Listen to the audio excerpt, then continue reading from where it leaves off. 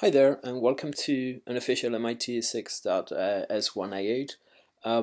As you can see in the description, this is a community organized study group. It is not related in any way to MIT officially. We are simply following all the materials that they make available for this course, MIT 6.S1A8.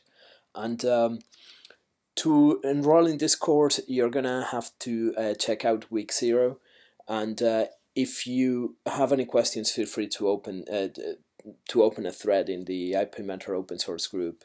Let's have a look at week 0. So prerequisites for this course are important. This course is not about using API Mentor, but about extending API Mentor. So for that, if you're an MIT student, you would have taken something like MIT 6005, which is a generic course on elements of software construction. Actually, this course is available online on OpenCourseWare, so if you're gonna go through it, it's up to you. In this case, for the P2P course or study group, as long as you're comfortable writing programs in Java and have done a little bit of JavaScript, you will be fine. As you can see in the description again, everything is linked for the calendar. So let's have a look at the calendar. All the lessons are here, all the weeks, and we can go through them very quickly. So this is an open source software development for educational mobile computing course, and it's based on the API Mentor code base. So as you can see here, we are going to go through things like the API Mentor structure, how to use Git and how to use GitHub, the API Mentor sources, the Android SDK, a little bit of JavaScript because the blocks editor in API Mentor 2 is written in JavaScript.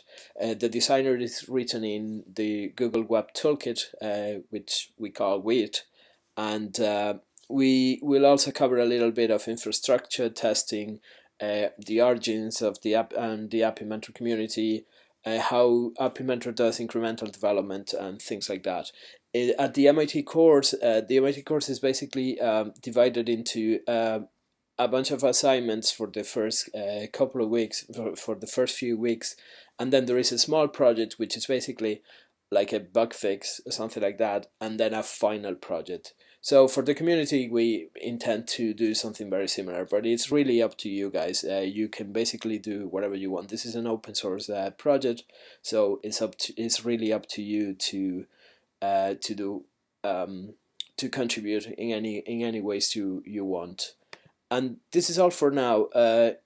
Make sure that you go through assignment 0 if you want to enroll for the course. The enrollment is moderated, so we want to see the assignment finish. We want to make sure that you know what the course is about, and make sure that you use API Mentor 2 for the assignment instead of API Mentor 1. And the only thing to say is that we are going to do Hangouts as well, maybe every second week, depending on numbers, and we will organize more or less Hangouts.